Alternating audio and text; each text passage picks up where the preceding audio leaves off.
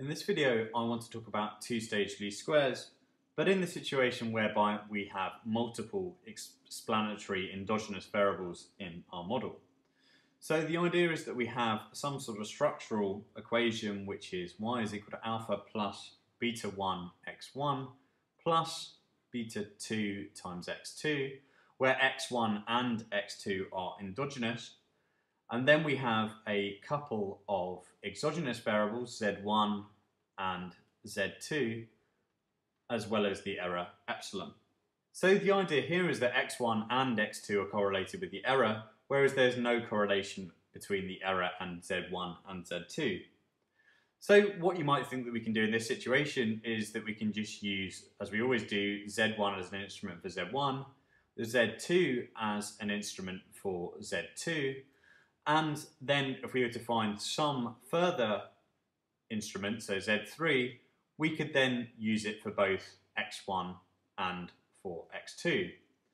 But it turns out that this isn't actually adequate. We need more variation than is provided by just one instrumental variable. So the idea is that we'd hopefully look to find an instrument z4 which we could include in both of the sort of first stage regressions, because we've got two endogenous explanatory variables, we're going to have two regressions or two reduced forms as our first stage regression. So the idea here is that our first stage looks something like this.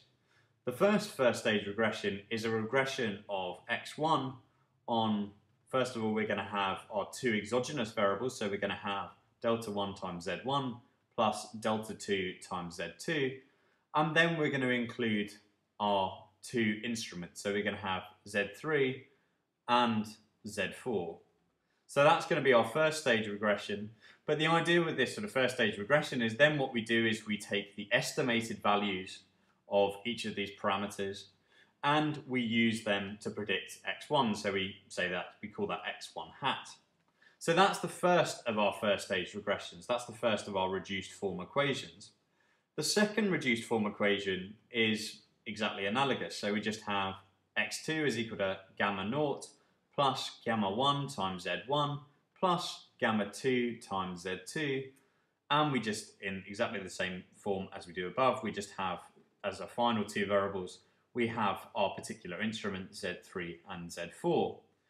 And as with the above regression, what we do is we then take the expected values, or we take the estimated values rather, of these parameters, and we use them to help us predict x2, so we call that x2 hat. So that both of these two regressions defines our first stage regression when we have multiple explanatory variables. The second stage is much easier. It's just exactly the same form as we had previously when we only had one explanatory endogenous variable. We just have a regression of y on, instead of x1, we replace this with x1 hat, then we replace x2 by x2 hat, and we also include our variables z1 and z2 in this regression, where z1 and z2 are exogenous.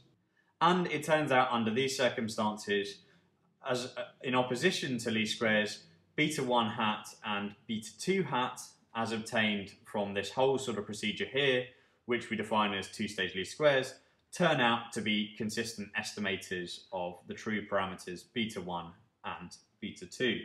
And notice that in estimating this, I required that the number of exogenous instruments, those are variables which are exogenous and they are excluded from the structural equation, which is this equation, I required that that number of exogenous instrumental variables be at least as large as the number of endogenous variables. And this is actually encapsulated in something which is known as the order condition, which says that the number of excluded exogenous variables, which we call instruments, must be at least as big as the number of endogenous variables within our regression. Because if it isn't, then we can't actually estimate it via two-stage least squares.